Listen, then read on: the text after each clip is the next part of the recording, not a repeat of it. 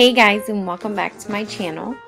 So today I filmed for you a video that I've really been wanting to do for a long time because I really want to share this technique because I truly think it is the best way and the most inexpensive way to get your brushes perfectly clean, like looking brand new. So yeah, I really hope you guys enjoyed this video. I just did a little clip here of the brushes before, and then coming right up, I'm just showing you guys the different brushes here and how really dirty they are. And then I do a span here of after when the brushes were drying. And you can definitely see the difference with how clean and how new looking they are versus how they looked before. So I really hope you guys enjoyed this video. Thank you so much for watching. Okay, so I basically use things that pretty much everybody has in their home. You want to get a good dish detergent, one that gets really sudsy.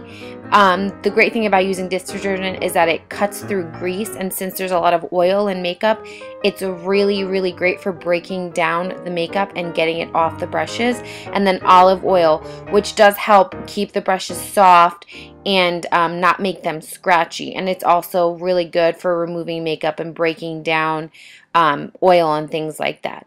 So I used about 1/3 a cup of the soap with maybe like 1 tablespoon of the olive oil. Mix it up, and then I head up to the bathroom. I'm really hoping the lighting is okay in the video. I just basically put my soap and brushes on one side of the sink, and then the towel that I throw the brushes on the other side of the sink, and I'm just showing you guys how I have everything set up. And then here I just wanted to show you guys essentially how dirty those brushes are and how many I cleaned with just that little bit of soap and olive oil. So truly a little bit goes a long way. So you basically just want to start by turning on your sink. You don't want it to be too hot or too cold. I always turn it to warm, and I make it like a really small stream just to save water and try to be a little bit water conscious here. So what I do is I start by wetting my brush, and then I take the brush, dip it in the bowl. This is going to be my dirtiest brush because it's my foundation brush. And as you can see, all the product that's falling into the sink and into my hand, how much this soap and olive oil mixture is just removing and cleaning the makeup off the brush. So with the foundation brush, I'll usually dip it once or twice, sometimes a 3rd time, just because that's like the brush I use every single day, and the foundation does have a tendency to get stuck in the brush. And then I just squeeze it dry and make sure that it keeps that shape. And as you can see, it's gotten way cleaner than how it started off. So I'll just show you guys again. I wet the brush, dip it in the soap, and then I just use my hand. I've tried to use those things like those gloves and those textured mats and those little things that go on 2 of your fingers. This is truly, in my opinion, the best and most convenient way. I really don't care for like the spa gloves and the little things that you put on both your fingers. This is a really great one to show you because this is like a bronzing brush, and look at how clean this brush gets after I do this. It's pretty amazing. It's just my hands are really pruny by the end of this, but that's to be expected. But look how white that brush is in comparison to when I started. Honestly, I've used high-end expensive brush cleaners, and this is really the best way to get them clean.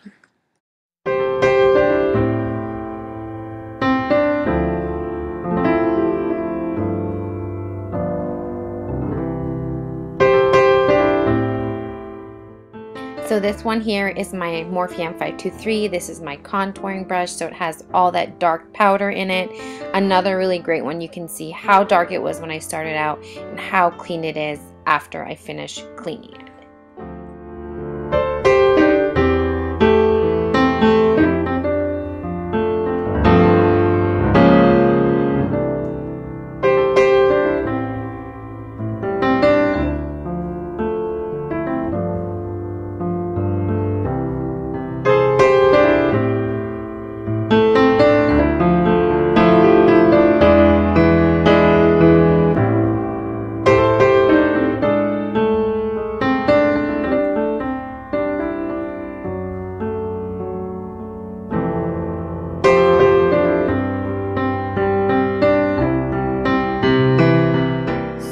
I will move on here to some eyeshadow brushes. This is my E40 from Sigma, a really great one I use for my crease color, and you can see there all the product that comes out.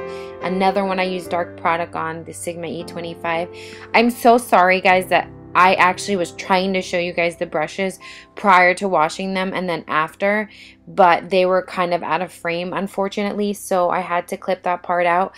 But I did add that beginning part so you guys could see what the brushes look like before they were washed and after they were washed.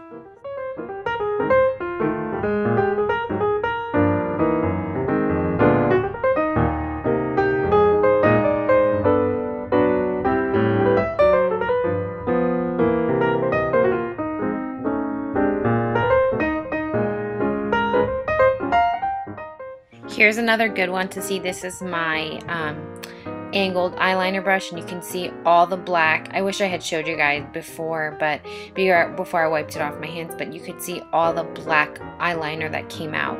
And then also I just wanted to show you guys with the little brushes, you can definitely do more than one at a time. It takes me about 15 to 20 minutes to wash all my brushes, and this will just give me a good opportunity to ask you guys here, if you want to see a video on all my favorite brushes, just let me know. I'd be happy to do one. And the best part of this mix is you can, or this like solution or whatever, this soap, is you can use it in your beauty blenders, and you can see here how much is coming off of that beauty blender. It is really time consuming though to get the beauty blender clean, but regardless of what you're using, the beauty blenders are just not easy to clean. So I'm cleaning the actual original beauty blender, and then after this I go in with the Real Techniques complexion perfection